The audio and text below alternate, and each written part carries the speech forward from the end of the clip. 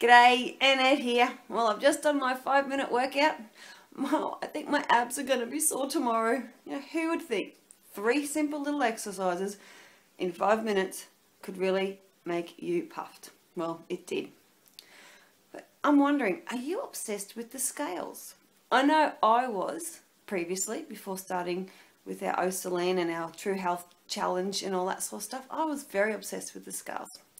Well, I did a little experiment this morning before I did my morning pee, so this could get a little bit gross, but before I did my morning pee, I actually jumped on the scales. Now, I was 65 kilos.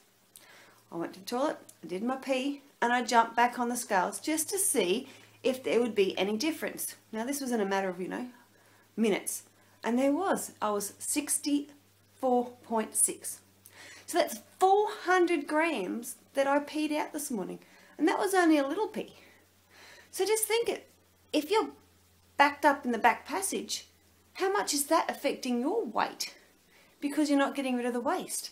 So this is why we can't rely on the scales, because it changes and fluctuates so much during the day, depending on what you've eaten, depending on if you've only just eaten, or how much you've eaten, what foods you've eaten, if you've been able to pee or poop, We can't go by the scales. You know what? For us women, that time of the month, man, that really plays havoc with our weight on the scales.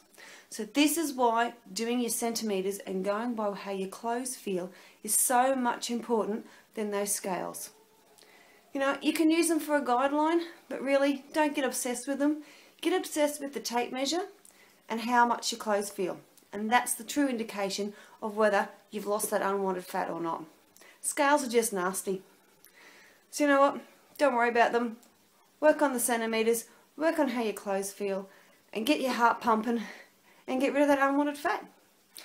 So, until tomorrow, catch us all later.